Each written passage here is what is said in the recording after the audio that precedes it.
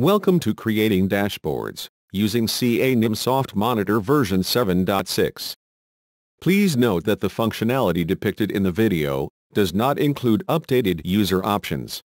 For current CAUIM version 8 dashboard functionality, see the CAUIM dashboards videos. Or refer to the documentation wiki to see features for all versions of CAUIM dashboards. The links for both the videos and the wiki can be found in the description below this video.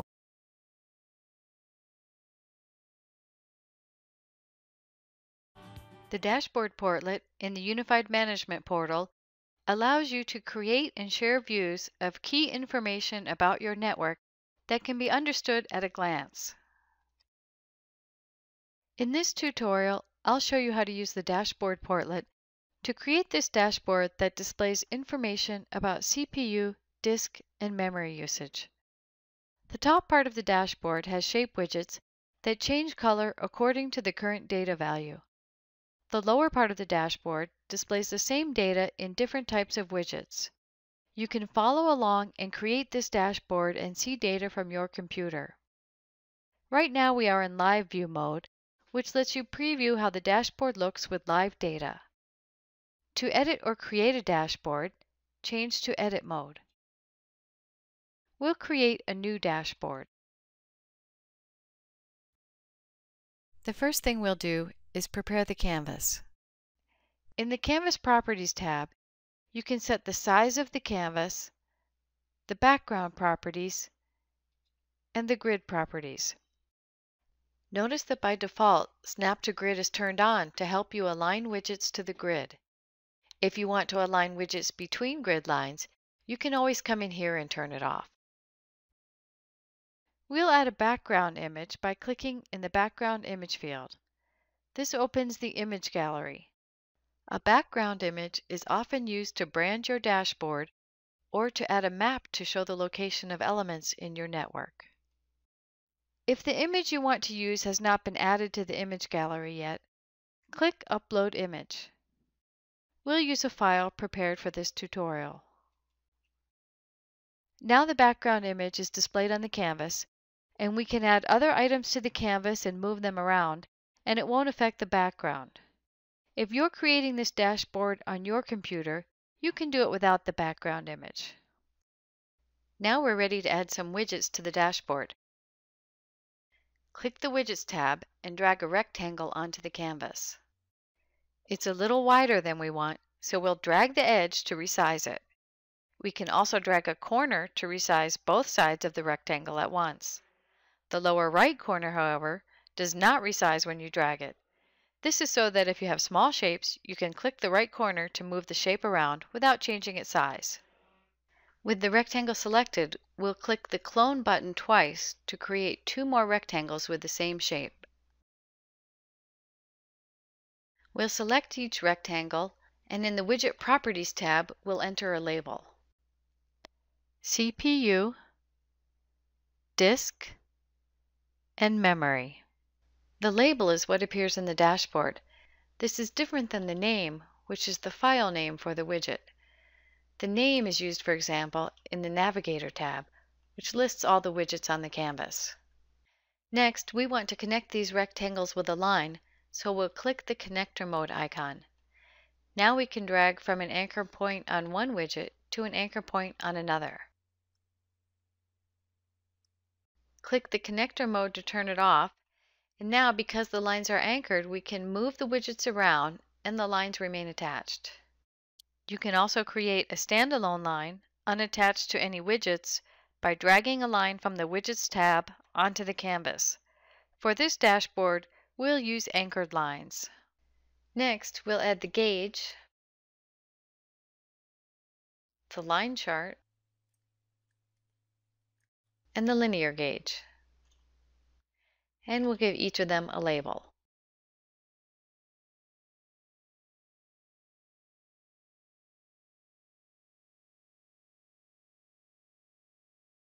Finally, we'll add a text widget for the title. Drag the widget onto the canvas, double-click, select the text to replace it, And if you click outside the text box, you can see the actual size it will be. And then you can resize the text box as necessary. And voila, we've got all our widgets on the canvas, and we're ready for the next step, assigning a data source to each widget. When you click the Data Sources tab, this missing data source icon lets you know which widgets do not have a data source assigned.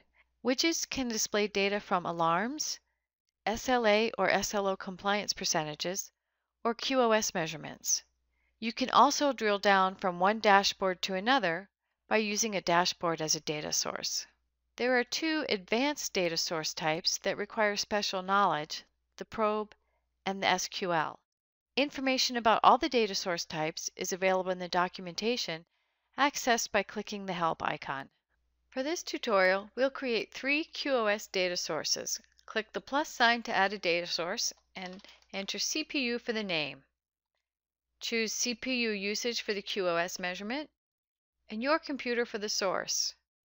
For the target, choose System so that we see system-level CPU data. Click Test QoS to verify that the data source is working. Notice that you can test for only the latest value or for the values for the past hour using the multi-setting. Most often you will use the single setting, but the multi-setting is useful to preview data for a line chart. Click Create and we have our data source. We'll add another one, and this one will be for the disk.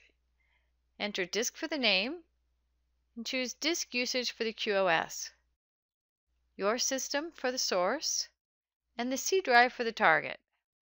Click Test QoS, that's looking good, and Create. Okay, one more data source, and this one will be for memory. We'll choose memory usage for the QoS, your system for the source, and for the target.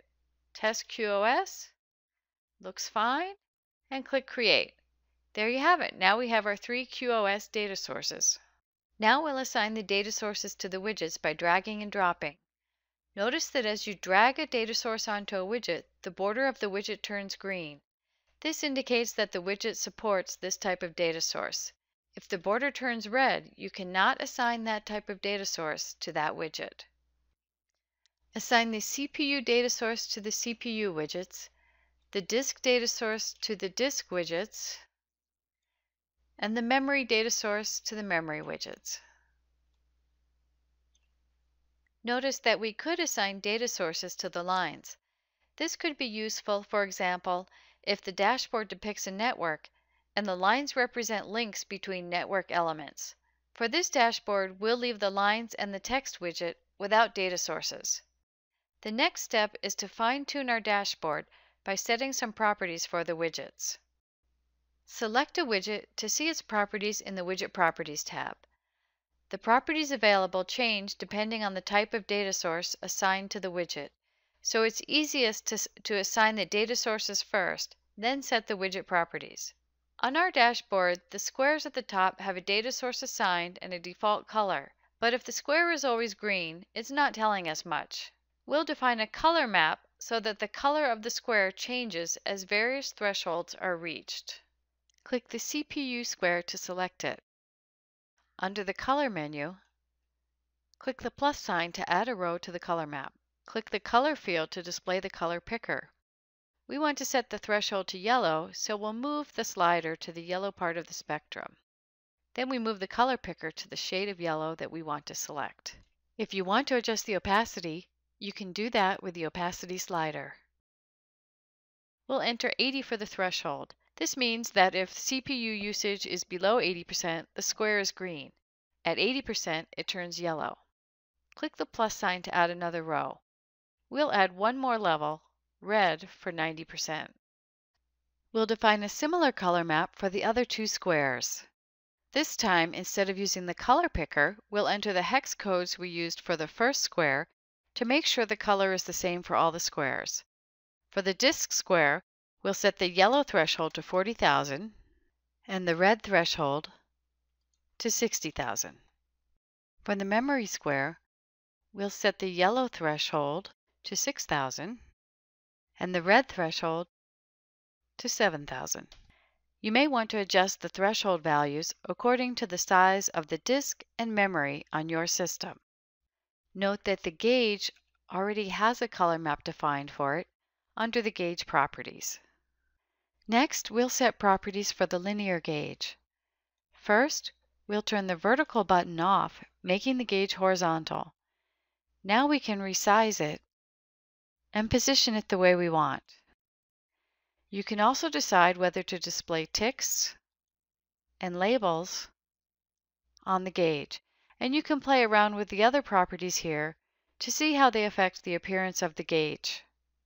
Note that in the Widget Properties tab, you can also see which data source is assigned to a widget or change that data source.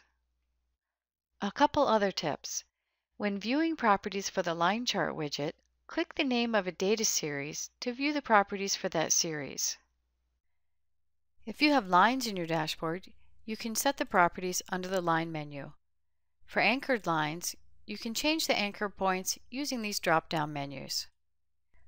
We've finished setting properties for the widgets, so we'll switch to Live View mode and see how it looks. Now our dashboard is ready, and we'll do the final step, saving and publishing the dashboard. Switch back to Edit mode and choose Save from the Dashboard menu. When you save a dashboard, you can choose the visibility setting, which determines who can see the dashboard once you publish it. There are two types of users: regular Nimsoft users and account contact users. Nimsoft users are like admins and can manage other users and accounts. Account contact users can access only their own account. If you are an MSP, for example, you would register as a regular Nimsoft user and manage your customers as account contact users. When you save a dashboard as private, it means only you can see the dashboard. If you choose public, other regular Nimsoft users can see and edit the dashboard. If you want account contact users to be able to see the dashboard, save it to their account. Account contact users never see private or public dashboards. They only see dashboards assigned to their account. We'll save it as public so you can share this dashboard with other regular Nimsoft users. Now that it is saved, we can publish the dashboard by choosing Publish from the Dashboard menu. Publishing saves a copy of the dashboard that you can share with others. You can go back into Edit mode and make changes, and it won't affect the published version until you publish the dashboard again. Under the Dashboard menu, choose View Published Version to see the published version of the dashboard. That's it! Now you have your dashboard displaying live CPU, disk, and memory usage information that you can share with other users.